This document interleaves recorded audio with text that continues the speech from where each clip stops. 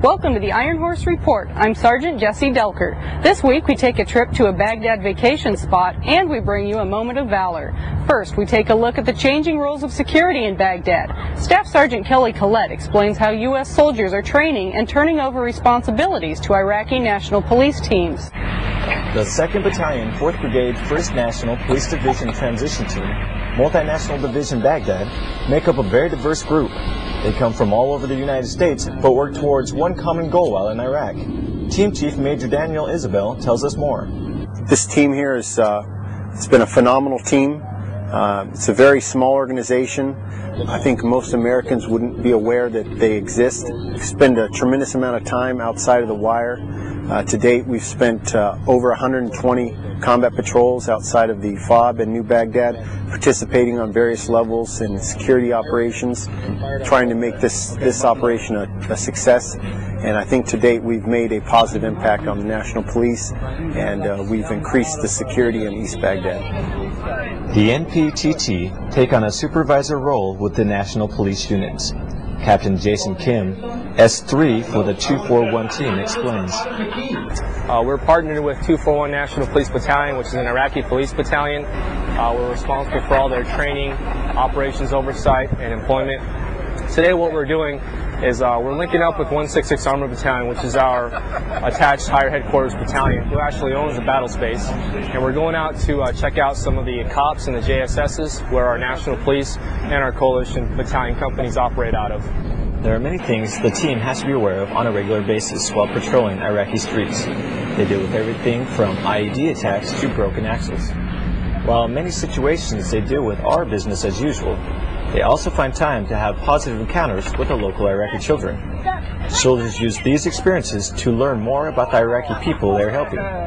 Specialist Christopher Ehlers, a gunner with the 241 NPTT, talks about his experience. I really believe we're making a difference, and I didn't believe that when I first came here. And now that you meet them, you get to know them. They're not just insurgent terrorists, they're people. Reporting for Multinational Division Baghdad from FOB Rasamaya, I'm Army Staff Sergeant Kelly Collette.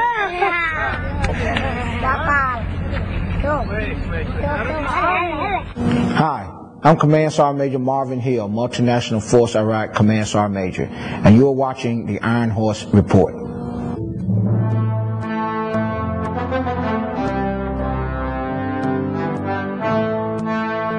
Soldiers of the 1st Battalion, 2nd Cavalry Regiment, 3rd Brigade Combat Team, 4th Infantry Division, distinguished themselves in the first days of the Shia Special Group's Sadr City Uprising in March 2008. Specialist Mario Johnson's Bradley was hit by an IED, and without regard to his personal welfare, he treated 90% of the casualties while wounded himself, then evacuated all casualties from the burning vehicle.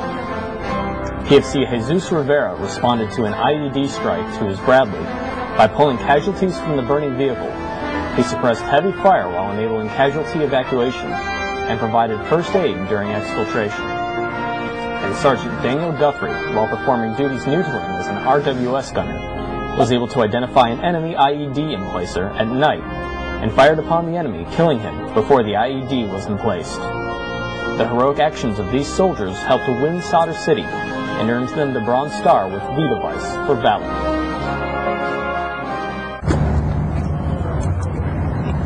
A little rest and relaxation is crucial to allow soldiers to recharge during long deployments. Specialist Daniel Turner tells us where they can go to get that R&R.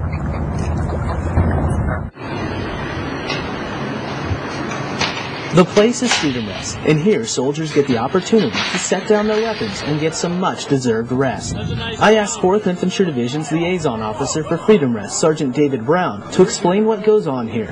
My favorite part of working here is just making sure, soldiers get to relax a little bit, because there's a lot of guys out here that are on cops.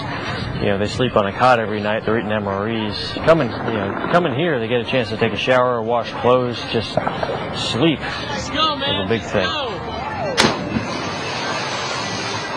Sergeant Brown says the main attraction here is the pool, and they have many activities throughout the week for the soldiers to beat the heat, including the Big Splash competition. 2 jumps off the 1 meter, 2 off the 5, and then 2 off the 10. We also have a water balloon fight on day 1, which I usually stay out of. I just want them to get a chance to relax, get away from the troubles of being in Iraq, and to just let go for a little bit, unwind. As part of his L&O duty, Sergeant Brown picks soldiers up from the landing zone, drops them off, and even arranges flights when needed. He says every soldier should get the opportunity to come to Freedom Rest for a chance to relax and take their minds off of the everyday stresses of war. Reporting from Multinational Division Baghdad, I'm Specialist Daniel Turner. Baghdad, Iraq.